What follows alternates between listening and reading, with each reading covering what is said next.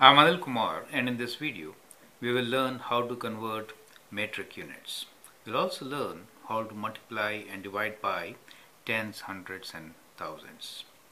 Question here is, rename each measurement using the new unit.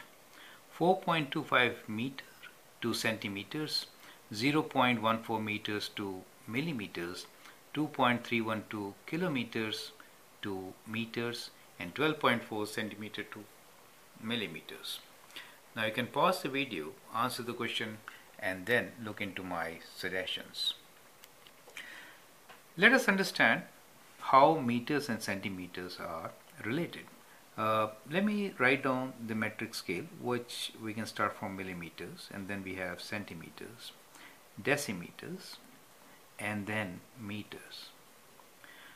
Now it is a factor of 10 which relates each one of them.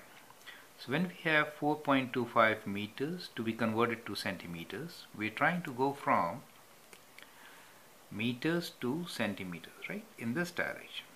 So that is a bigger unit. To get to centimeters, we'll multiply by 10 and 10 hundred. So that is times 100, correct? So let us do 4.25 times 100.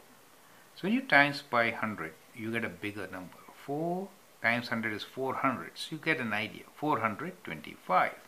So basically, multiplication by 100 will move the decimal 2 places to the right. So it will be 425. So we could write this as 425, and the units are now centimeters. We can write this as centimeters, in short, cm. Now let us convert from meters to millimeters. This time we are going from meters to millimeters. That means 10, 100, 1000, right? So that much, 1000.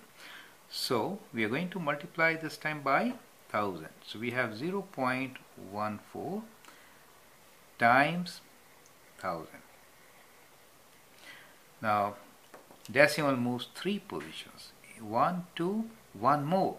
So what we can do here is we can think about a 0 here, right? So that will be the result. 1 more. So we get 140. Do you get the idea? So 0.14 meters will be 140 millimeters. Let's do kilometers to meters now. Kilometers is a unit which is much bigger than meters. We have meters, decameter, hectometer, and kilometer. Okay.